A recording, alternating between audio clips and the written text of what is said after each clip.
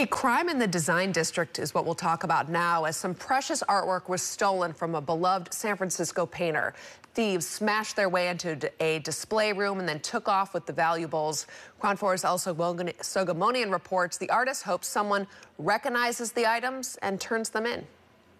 They just broke the glass, and there was a handle in them. Alicia Lowe opened Chic Italia, a high-end kitchen and wardrobe showroom in San Francisco just 5 months ago. Already, she says she's joined the list of small businesses who have been burglarized on her block in the design district along Division Street. On February 26th at around 3 a.m., she says somebody smashed their way into her display room where she's housed colorful artwork by a local painter named Kay Tova. And when I see her art, it's so... I don't know, it's so freeing, it's so elaborate, it's so gentle as well. It's all of those at the same time. It very much is like Kate. She's a strong person, she's colorful, she's friendly, she's such a big heart.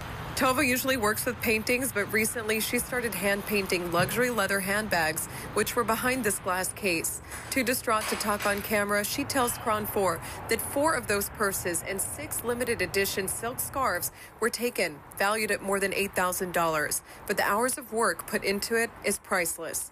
Lowe welcomed Tova to put her artwork up free of charge and wants to see them returned to their rightful owner. The other stuff is easily replaceable.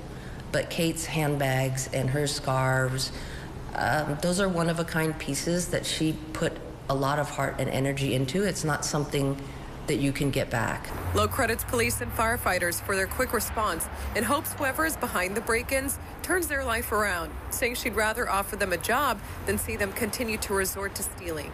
Reporting in San Francisco, I'm Ella Sogomonian, KRON 4 News.